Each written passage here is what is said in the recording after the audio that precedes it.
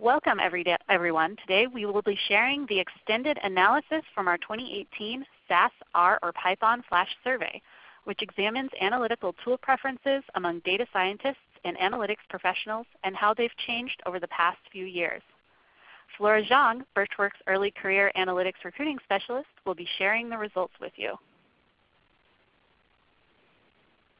An executive recruiter at Burtch Works, Flora is well-versed in the analytics space, having been a quantitative market researcher at Nielsen for several years. She also spent 3 years doing competitive analysis, tracking studies, and qualitative interviews as a marketing consultant for a digital ad agency. Flora's deep knowledge of the quantitative talent landscape allows her to share insights in numerous blogs and webinars, in addition to speaking to students at many universities on the intricacies of quantitative careers. Flora, would you like to dive into the results? Thanks, Mary. So I had the unfortunate privilege of catching a cold this week, so please forgive me, everybody, for any coughing or inadvertent voice cracks that you hear today, but we will see how this goes.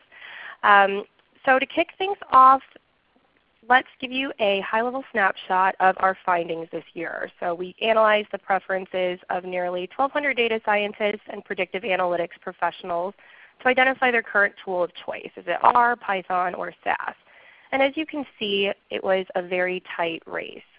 SAS, R, and Python were all within 1 percentage point of each other, with R and Python coming in at 33% and SAS squeaking by with a win at 34%. In subsequent slides, we'll also cut the data by factors like experience, industry, and more just to see how preferences vary. And you'll also see how the pie chart hasn't always looked this way.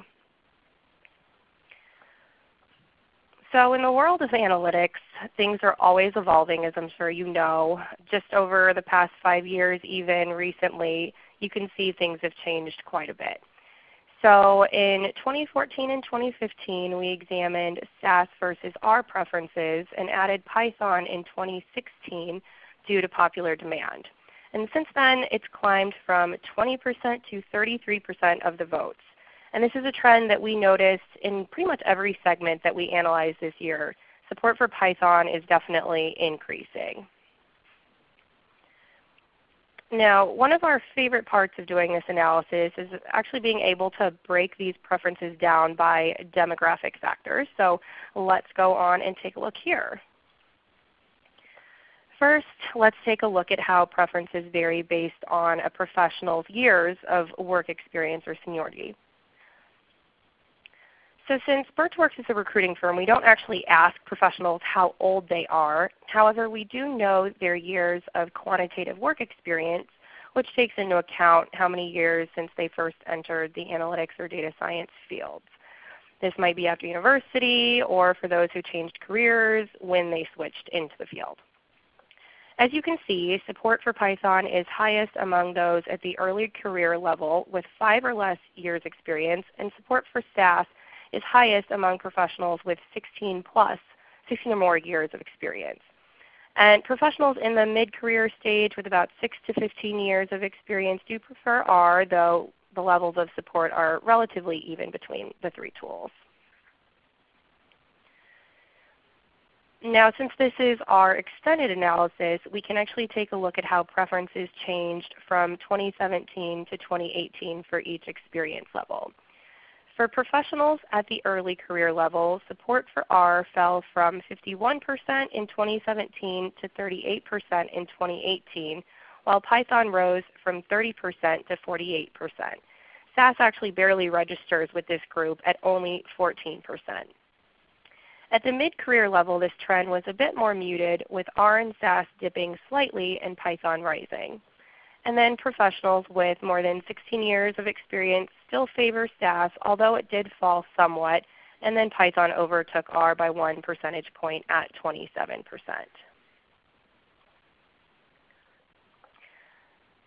Shifts at the junior end can often be foreshadowing growing changes in the market, and when we look at preferences among professionals with 0 to 5 years of experience over the past 3 years, since Python was added to our survey, it's clear that Python is gaining, and it's mostly at the expense of R.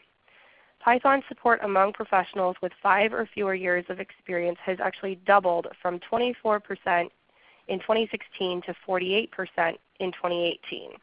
Support for both R and SAS has been declining for this group as well. Now let's take a look at how preferences vary depending on the industry of employment. So Python support continues to be highest at tech and telecom firms, while SAS maintains strongest hold in industries like financial services and healthcare and pharmaceuticals. So part of this may be due to preference, but it's also no coincidence that SAS, the only non-open source tool on this list, remains prevalent at many institutions like banks and pharma companies where proprietary and sensitive information is more likely to be housed. And then R does continue to see support in the retail and CPG industries, while Python gains support in every industry. Now let's take a closer look at preferences among professionals employed at financial services and consulting firms. In financial services, you can see that although SAS preference has fallen below 50%, it was actually mostly steady from last year. However, Python has continued to ascend, and support for R has dropped sharply. You can see a similar trend in consulting as well, Python gaining as R drops, though SAS has also dropped a bit from last year.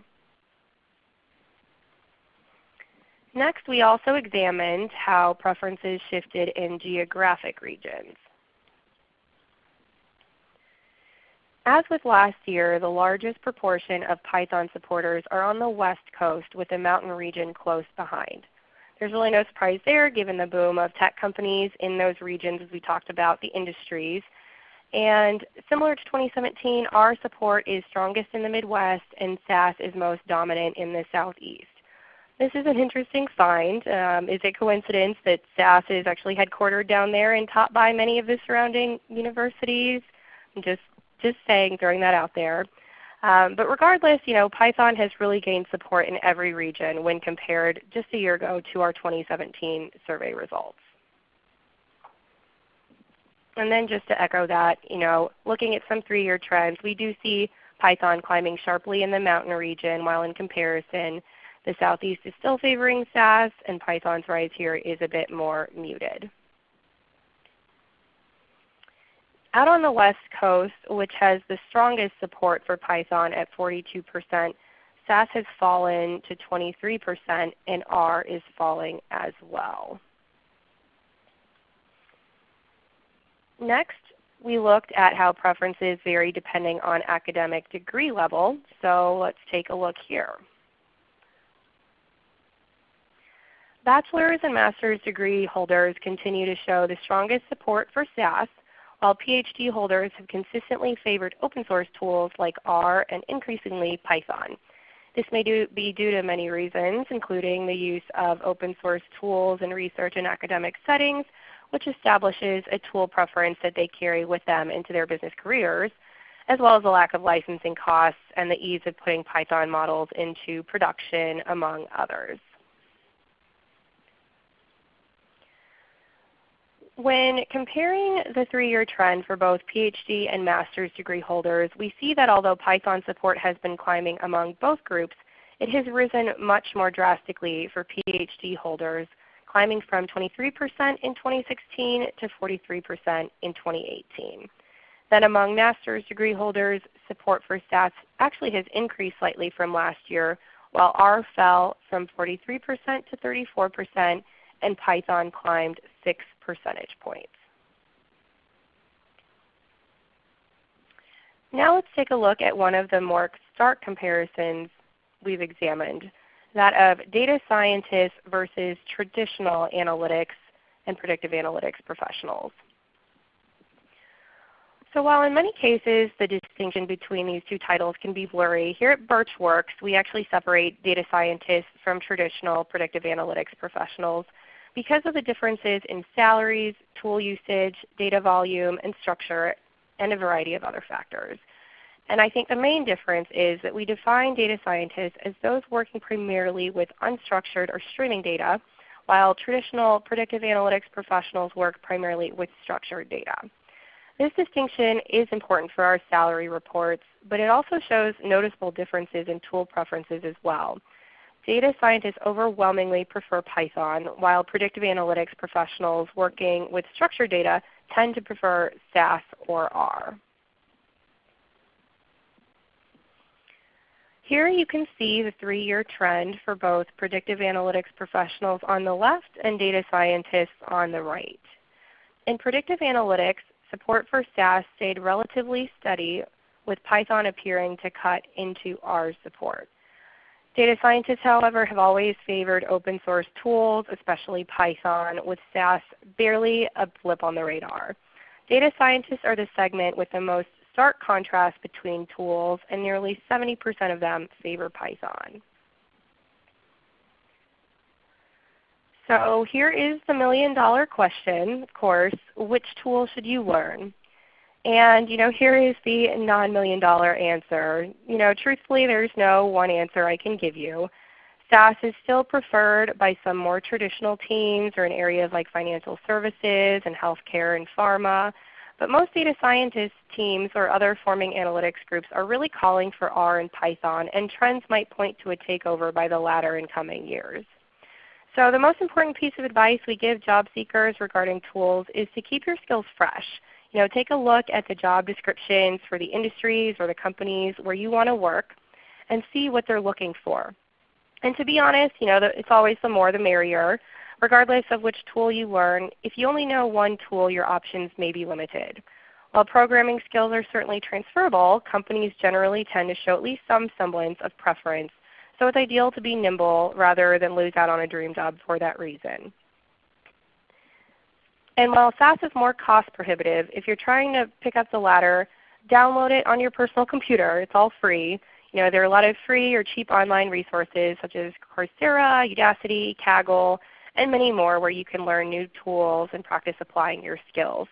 The more you can demonstrate your abilities with different tools, certainly the more marketable you're going to be when you're looking for a job. So that is enough from me today. Back to you, Mary. Thank you, Flora.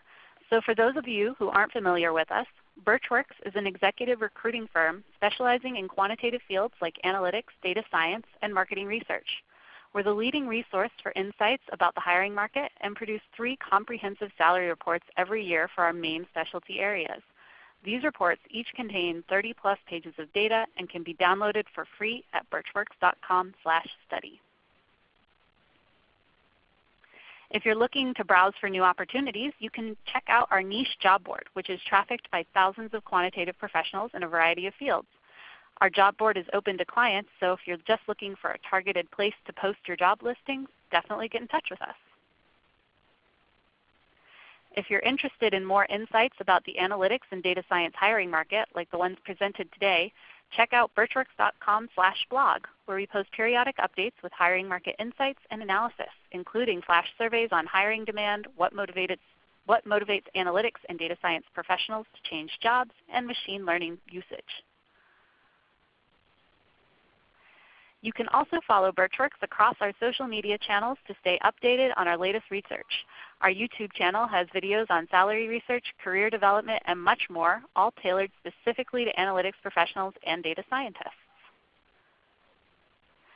If you'd like to see if we have roles that are a fit for your experience or to discuss hiring needs, send us an email at info@burtchworks.com to start the process. Thank you so much for joining us today, and have a great day.